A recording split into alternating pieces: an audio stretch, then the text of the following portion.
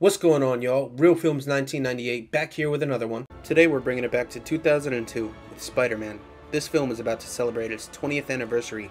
In its time, it had the highest grossing opening weekend of all time. The film was even one of the first superhero movies to get critical acclaim, and it was taken seriously in an art form that never would have taken it seriously prior. Spider-Man by this point was already a household name. He was up there in popularity with Batman and Superman. Where does this story begin? Are you sure you want to know? Back in the early 1990s, James Cameron was set to direct the first big Spider-Man film with Leonardo DiCaprio starring. This project eventually failed, but is probably for the better. Some parts of the script have leaked online over the years, and I'm glad we didn't get this film. Although I would have loved to see his vision for it, the parts of the script that I've seen were awful. Some of the worst ideas that I've ever heard regarding the wall crawler came from it. However, he did have some great ideas as well. Some of them, like not making the web shooters, got reworked into Raimi's film a few years down the road. In 1998, two great things came. One being Marvel sells the rights of Spider-Man to Sony, and the latter being Yours Truly was born.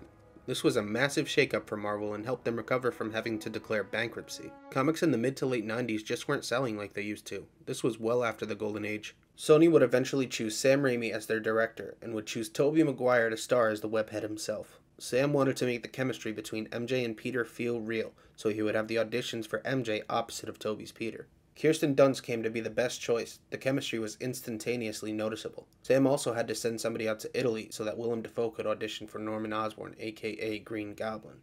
There were some obstacles that the cast and crew had to overcome, however, everything fell into place after a while. This was Sam's first big budget film, and he shot it like a small budget film. There was CG, but the main fight scenes between Spider-Man and Gobby were punches and kicks. There was maybe 2 aerial battles, and they don't look that bad. On the flip side of that coin, the first time Peter suits up, when he goes after Uncle Ben's killer, the CG, while great in its time, looks very dated by today's standards. That's not a bad thing though. This film was the campiest of the trilogy, and things like that work for it. Speaking of campiness, we have to talk about Willem Dafoe as the Goblin half. I don't know if it was intended to be hilarious, but everything he says to me is comedic gold. From him screaming, "We'll meet again, Spider-Man," at the festival, to him yelling at Aunt May to finish it. Goblin was hilarious. The problem with that is that he only felt intimidating for a few brief moments. Those being on the bridge, when he had MJ in one hand and the metal box of children in the other. That was the only time I ever thought he meant every word that he said. I don't think it's Willem's fault though. I think the script was a bit too comic booky, which in its own right would have worked perfectly.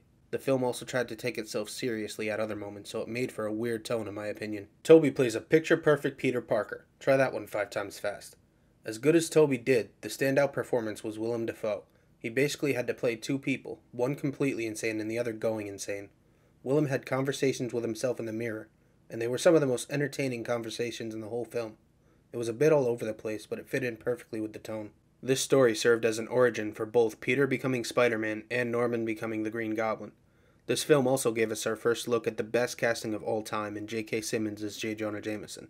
Peter is on a class trip when he gets bitten by a genetically enhanced spider, whereas Norman didn't want to wait for human trials on his experimental performance enhancers, the legal way Sony got around saying the super soldier serum. Peter is taking out the trash when he sees MJ storm out of her house. MJ doesn't have an easy home life. They're constantly at each other's neck. Peter tries to lighten the mood by saying everybody shouts. They start talking about where they want to go after they're finished with school. MJ is nervous to tell Peter what she wants to do because she never had the support she needed growing up. In a house that was constantly fighting, there isn't any room for support. She does end up telling Peter she wants to be on Broadway and thinks that it's a childish or stupid dream because that's probably what she's always been told. Peter gives her words of encouragement, and just as he does, her face lights up almost as if she's never had somebody believe in her before. Soon after, Flash pulls up in his new car. Her entire demeanor changes from intelligent and sophisticated to the quote-unquote popular schoolgirl. Peter wants to impress her, so he looks in the paper for car ads. He sees the cheapest one going for about $3,000. He also sees an opportunity to enter a wrestling gig and earn that money. He decides to do it. As he's rushing out of the house, Uncle Ben offers to drive him to the library. That's where he told him he was going. Ben tries to have a serious talk with Peter, but Peter isn't having it. Little did he know that this would be the last conversation he has with his uncle. He goes to the wrestling gig and wins the match. The guy doesn't pay him the whole amount that was promised. The man gets robbed. Peter could have easily stopped the robber, but he doesn't out of spite. Peter goes outside to see that somebody has been shot. The robber took Ben's car and shot him in the gut. He will always remember the last thing Ben said to him. With great power comes great responsibility. Peter hears on a police radio where the suspect is headed. He runs off, suits up, and goes after it. Once he catches Ben's car, the robber runs into and is trapped in a warehouse. The thug pulls a gun on Spidey. Pete twists his wrist and makes him drop the gun. Light shines in through the window so Peter can see that it's the man he let go at the wrestling gig. The webhead intimidates the thug into taking a couple steps back. He trips and falls out the window. The police are outside and they now think that Spider-Man threw the man out the window. He has to get out of there as fast as possible. Peter gets a job taking photos of Spider-Man for the Daily Bugle. After handing his pictures in to JJ one day, Goblin pops up and threatens him. Something that truly surprises me is how much journalistic integrity he has. He may be a cold and bitter old man, but he is a journalist first and foremost. When asked who takes the pictures of Spidey, J. Jonah doesn't give up Pete at all. Peter, of course, swings in and has Gobby let Jameson go. Now JJ thinks that they're in it together, though. Goblin lets out gas to make Spidey pass out, then proceeds to take him to a rooftop. When Peter awakens, Gobby tries to offer him friendship, but then Peter spat in his face. Peter knows his responsibility to do what's right and to fight for the people that now can't fight for themselves against someone like Goblin. The scene with the most, and in my opinion the only real feeling of tension, is on the bridge into the final battle. Once Pete saves MJ and the children, Gobby knocks him into an abandoned building for the real fighting to commence. One major reason why this fight scene still holds up is because it uses a very small amount of CG. It's almost all just punches and kicks being thrown. Sam Raimi is a fantastic director who at this point in his career had already made the Evil Dead films that were beloved by many.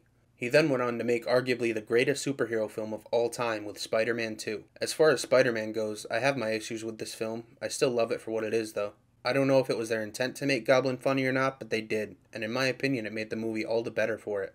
I'm constantly laughing when he's on screen. The funniest thing to come out of this trilogy is the memes, whether it's Pizza Time or the moment from Spider-Man 3 where Pete is dancing to Get On Up in the streets of the city. These films have very funny moments, however the funny moments should be coming mainly from Spider-Man. His quips or lack thereof are my biggest issue with this trilogy as a whole. Yes, he makes a couple, but they aren't really delivered or written well. A lot of them just kind of seem tacked on to me. Almost as if someone while filming on set said, "You know Spider-Man is supposed to quip, right?" And they added one in every time that happened. I'm going to give the original Spider-Man film a 6.5 out of 10. While I love it, there's a lot of room for improvement on it. Luckily for us, Sam and Tobey did improve with the sequel. This was a main component to the start of the comic book movie boom of the 2000s. X-Men had come out a year prior and Blade a couple years before that. They both did fairly well, but nothing like what Spider-Man did for the genre. This film had unimaginable success, and honestly, it's almost a miracle that it ever got made in the first place. Sam Raimi's Spider-Man.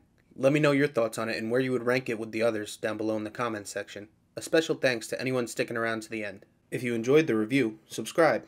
Maybe even hit the like button if you're feeling a bit crazy. Until next time, film fans. Peace.